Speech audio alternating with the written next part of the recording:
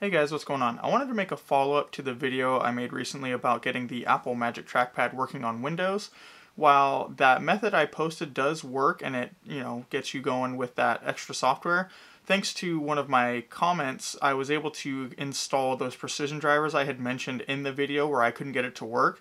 And after getting that going, I wanted to show you guys how much better it seemed to be once I got it going. I wanted to just make this real quick and show you that you really can get a much better experience if you start using those drivers. And then I wanted to compare it to an actual MacBook and see how the trackpads compare in terms of the functionality once you're using those precision drivers. The only downside compared to using that other driver is that you have to use it wired. It doesn't support wireless at this point, it seems. So if you're okay with using the USB cable, then I think this is the better way to go because one, it's quicker to install, two, it doesn't use that thing where it puts you into Windows test mode, and three, you just get better functionality, better scrolling, more gestures, all that stuff. So let's go ahead and do this real quick and I'll show you exactly what it takes because it's super easy.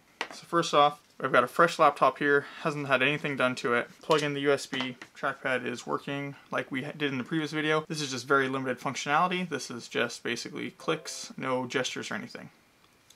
So we're going to navigate to this web page. I will put a link to it in the description, and you're going to download this driver right here, the AMD 64 release msigned.zip. So once you get it unzipped, you're going to go in and look for this file right here, the AMTP TP device, and you're just going to right click and install.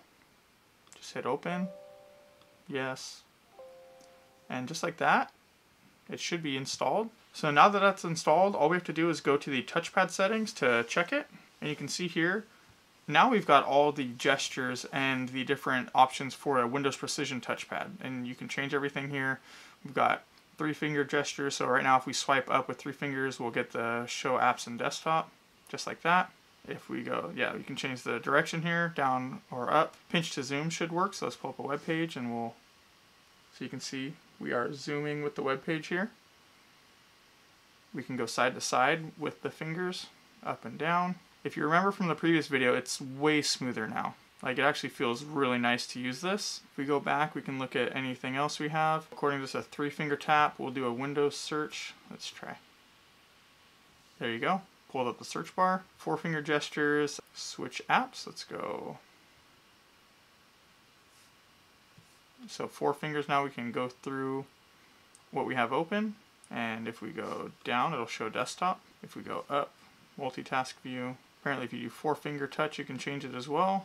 I'd probably do middle mouse button, so let's see if that works. So if we hit a link, let's go.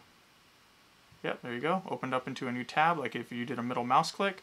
4-finger tapping to me doesn't feel very natural though. But just like that, you've got as smooth as it can be. This is the best trackpad experience you can get on Windows, honestly. And why nobody else makes a trackpad for Windows, I don't understand. There were a couple random ones on Amazon, but nothing with precision drivers. There's a Logitech one that's discontinued, and I've actually used it before, and it's really nice feeling, but you still don't get the precision drivers, and you're using Logitech proprietary software. With these drivers, this is all built in. Windows thinks this is a precision trackpad, just as if you're using any laptop that came with one. I think this is actually a much better option compared to one of those, and these trackpads are readily available. You can generally pick them up for about $50 to $70 used if you don't mind that, which is what I did. All in all, if you can handle the cable, I don't see any reason to not be using these drivers. So I just wanted to, real quick I guess, next is just compare it to how smooth it is on a actual MacBook and see, because you can see right here our scrolling. It's very nice. We even have the momentum that we didn't get before. And I don't really have any issues with like missed clicks or anything. Alright, now I just want to do a quick comparison of how it feels in macOS compared to Windows. If you've already gotten it installed and don't care about this, feel free to click out now. I just wanted to do this for a little bit of a side-by-side considering I just got done with it, so it's pretty fresh.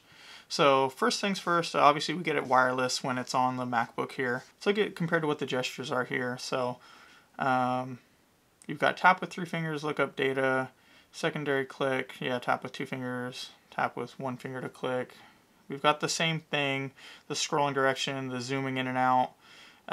You don't get things like this as double tap to zoom, which I've actually never used. Oh, the rotate, I didn't check that in the other one. More gestures. The swipe between pages, I'm not sure if that actually works with the Windows one. That didn't seem to be an option. So that's actually a pretty handy one. The notification center, I've never used that one before, so that one's new to me. Mission control swipe up with 3. Yeah, so you got that. Launchpad pinch with thumb and 3 fingers.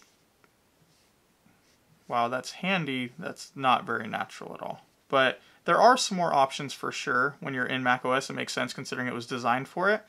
But let's see how the actual functionality feels, other than these extra features that it just doesn't support. We're going to pull up channel here, look at the previous video.